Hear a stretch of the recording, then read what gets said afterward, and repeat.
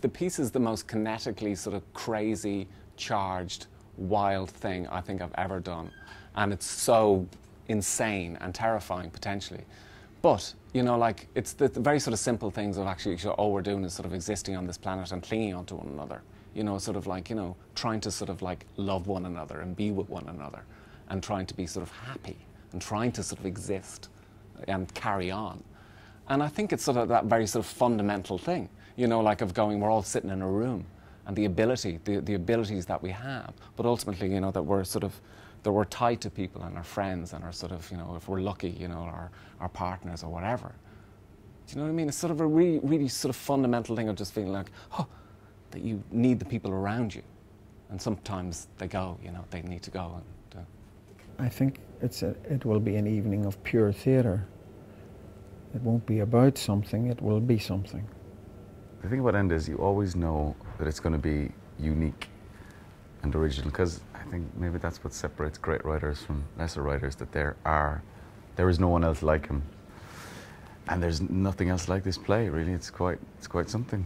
Balllyturk sounds like a very Irish name. It sounds like a very Irish place.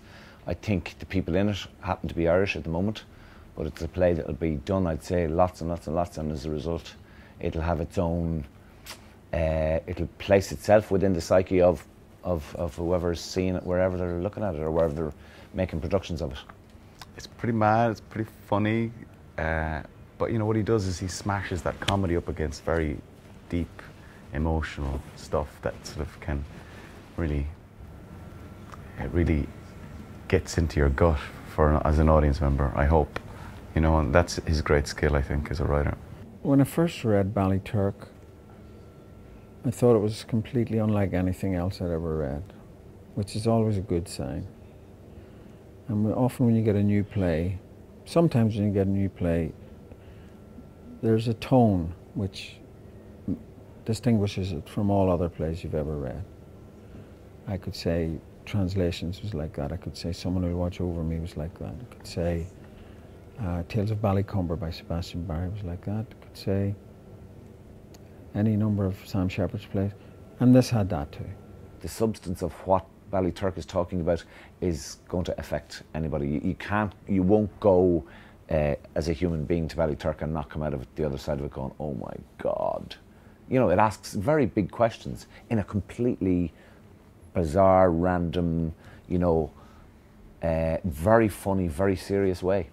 It's very exciting. I mean, that's the beauty of theatre, isn't it? It's so absurd, really, and so, you know, dangerous and fragile, like making something in 4 weeks and putting it before an audience, and the sort of suspension of disbelief and the live aspect of it. I love it. There's nothing like it. That rush you get from it. Hopefully that the audience gets also. It's like a great big love affair, like between the characters. I mean, it's sort of like you think, oh yeah, I'm telling a love story potentially.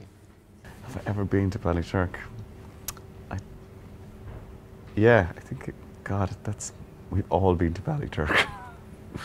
Yeah.